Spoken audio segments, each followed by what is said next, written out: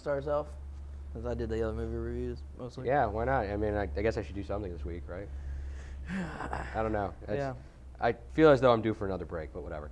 All right, folks. You're required 15-minute breaks. 15 minutes every 15 minutes. All right, folks. So me and Carl both went and saw Star Trek, albeit separately. Separately, yeah. We don't see movies together. I was upset because there were no bald captains who sang "Make It So" over and over again. But, you know, you make do. So this movie, we got a lot of stuff right.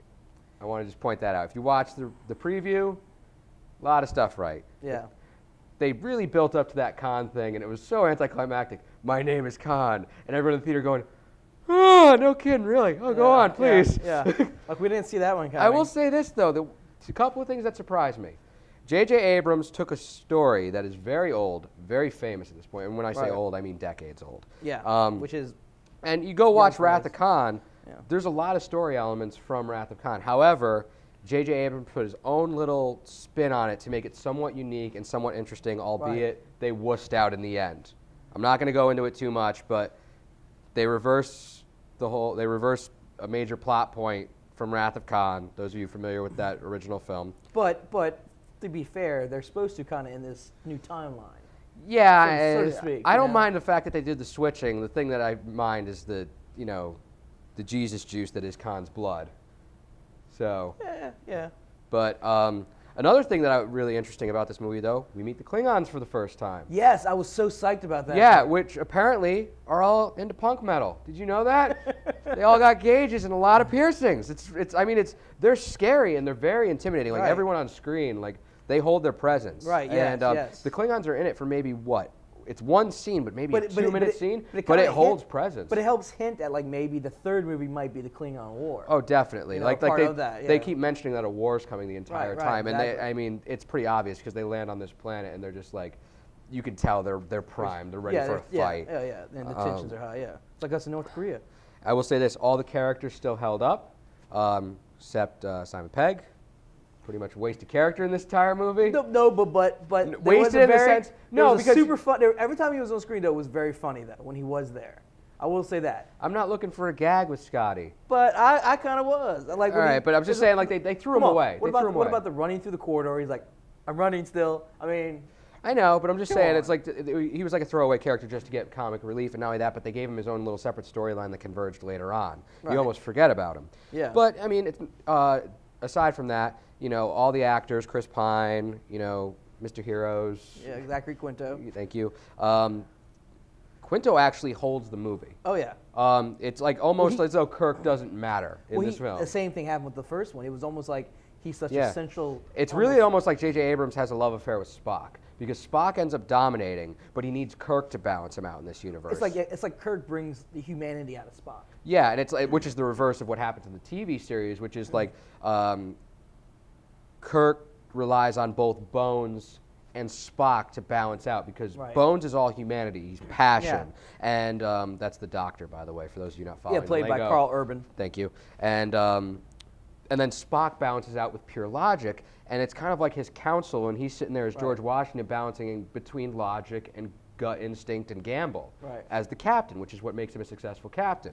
In this series, it's almost as though they say he's damaged it for doing that. Right. It's almost like somehow Kirk is incompetent. Exactly. Somehow he, by luck, he gets to be captain when really clearly Spock is the one who should be captain, and Kirk should be his first. His first officer. First officer, helping balance out that humanistic part of him. Yeah, but at the same time, it's for some reason Spock keeps taking second chair. Right. However, I will say this: like I said, the Spock role carries this film again, and not to anyone else's detriment. It's just that the characters all seem to be linked through Spock. Right. And I think that also the reason that they focus on Spock was because of the major plot point of Wrath of Khan. Those of you who saw Wrath of Khan, the original. Spock dies in the end of that. So it's like they were playing off of fans' expectations by really focusing it on Spock. And then of course they bring back Leonard Nimoy for like a small cameo. Which I wasn't too impressed with, by the way. Well, I was kind of hoping we would just forget about him, but they actually go to him for information on the other universe. And he even hints at, yes, I did through, like through sacrifice. Or not sacrifice, but he says we had to like sacrifice a lot to. Yeah, we lost a good deal. Yeah. But let's just mention Benedict. Benedict Cumberbatch. Mr. Sherlock. Yes, that voice. He was very interesting as Khan. Yeah, and I really wish we could have had more of him. Yeah, I mean, by the time he actually takes control of a starship and gets to the really interesting stuff, it's over in 10 minutes. Right. It's like it's like by the time he can really do something, it's over. He's a main villain, but he's not the main villain though. Well, That's the thing. I would say he's a secondary villain in this because there's the shadow puppet thing going on in back. Right, which we won't. Yeah, we'll go into too much. I'll go into a little bit. RoboCop. Come on, really? Oh my God, really? Yeah. Come on. Anyway. I mean, I was freaking out. I was like, oh my God, RoboCop's in this movie. Right? Yeah, I was like, ah. Anyway, but you go ahead with yours, and then I'll jump to my review. But yeah, he hit on a lot of things. I will say though, one of the negative things I felt about the movie was the Alice Eve character was in there very short, and I don't even know why she was really needed for the film. And her undressing. That was why she was needed. Yeah, I think Let's some put people sex appeal into this movie. People are speculating that she's going to be Kirk's love interest from the following movies because she's the only one that he hasn't directly hit on. But I say that, but then yet in the movie I felt like her and Bones were starting to make a connection. Yeah, well. But anyway, and the weird thing was one of the main writers, David Lindelof, he actually said in an interview later, like this movie kind of could have been PG if there were a couple of elements pulled out of it because this movie doesn't really have a lot of PG-13. Like he's like, if we'd have pulled some of the language out and that part with Alice Eve out, we would have had probably a PG rating, which would have been really interesting for such a dark movie.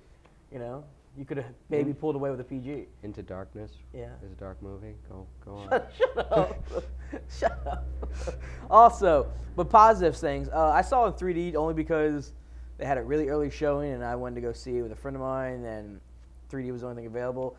3D, I'm still not impressed with as a whole. This movie, What about the lens flares? There were lens flares everywhere. Lens flare universe is still a go. Oh yes, a go.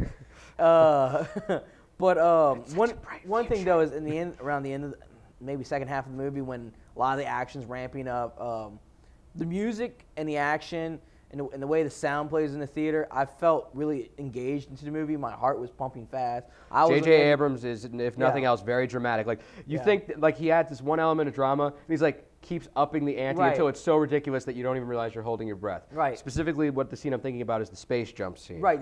Where they literally fire Kirk out of the Enterprise like he's a bullet, and he's flying through space. Right. He has to dodge all this stuff, and then it's like, oh my God, you have to hit this exact moment. Oh, by the way, your helmet has a crack in it. By the way, you're gonna miss it. By the way, the guy opening the door isn't there. It's just like, oh my God. Well, that scene, and when they're on they're on Earth on this little carrier thing flying around Earth, the city of London.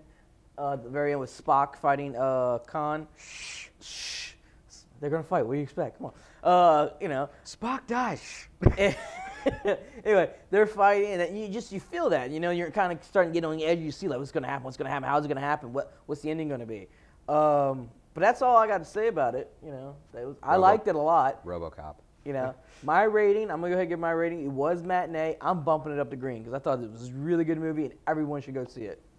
I'm going to temper myself with matinee because, as I said, I was slightly disappointed with J.J. Abrams at that very last moment where he actually had made a strong movie and pulled The Dark Knight Rises on us and wussed out at the last second. Yeah. That's about as close to a spoiler as you're going to get, folks, but that's my reasoning. That's why it held up. Fans of the first one will enjoy this. It's kind of like the same thing I said about Sherlock Holmes' Game of Shadows. You didn't like the first one, you're not going to like this one. You like the first one, you're going to love this one. And surprisingly, one of the big things the studio is worried about is that we say if you like the first one, because the first one was made like 4 years ago, that a lot of the audience, that the core audience they're always looking for, which is like the 18 to 25 crowd, is not going out to see this movie, though. Because the 18 to 25 crowd is now the 25 to 30. 34-year-old, yeah. Right. So a lot of the we're at home watching sitcoms, getting through our first marriage, you know. Yeah, because a lot of people who were old, the 18, 25s that were like 10-year-olds or teenagers, they didn't see the first one. They're not as invested in it as maybe we are, or even older generations that love. They're the old busy Star watching Trek. Zach Galifianakis do cocaine. He doesn't do cocaine. Not on screen, at least. He's not Dr. Roxo? Whatever. We'll be right back. Matinee. Yeah, green. We'll be right back.